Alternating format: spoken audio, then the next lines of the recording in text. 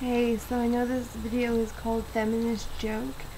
It is not really a video about feminism. That whole thing on YouTube's kind of dead right now.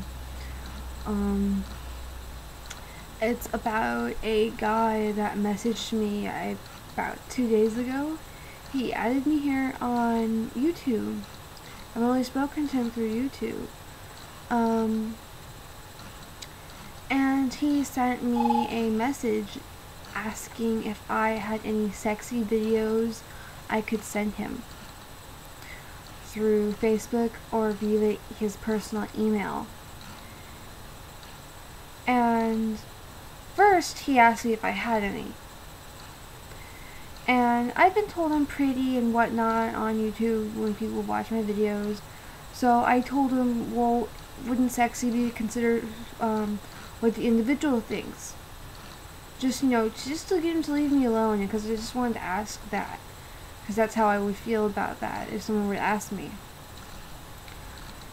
And he gave me his answer, and I really didn't care, because I thought it was weird. So I just ignored it. But he kept sending me messages throughout the day, and I wasn't getting any of them because I was at work. So when I got home that night around 11, and I had received the first message from him around 5 p.m., I had 4 messages from him asking me for videos that he considered to be sexy for me to send him. And then that's when he started asking me to send them to his email. And I'm like, oh my god, just forget this. This guy's weird. Because I don't do that via YouTube. Or do anything personal like that with anyone on YouTube. It's not what I'm here for. So, I went to go look more at this guy's YouTube. And I noticed a few people he's subscribed to and has friends with are a couple YouTube feminists that most of us know who have been in the feminist debates and discussions. So I thought that was kind of weird. Why would someone be interested in women like that, who are, those kind of women are opposed to men sending women emails saying, can you send me sexy videos, photos, anything of that kind of graphic nature. So I'm like, that's kind of weird. Maybe that happens to be a coincidence. So I noticed he had comments from other people and was discussing things on his page. So I went to those people's pages and I saw what they were talking about. They were talking about social issues, one being equality and feminism. So I can't say for sure because I don't talk to this person. I have blocked him.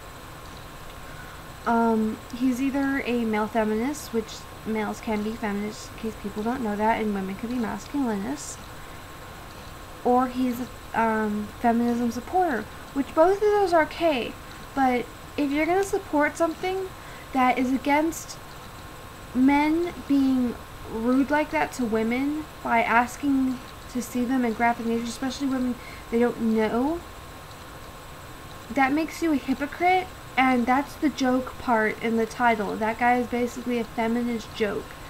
And the reason it pisses me so much to make a video about it, because anyone who is involved in the whole feminist debates and making videos and arguments or just civil discussions had to go through a lot talking to these people on many different feminist levels, because people talk to first wave, second and third wave feminists and neo-feminists,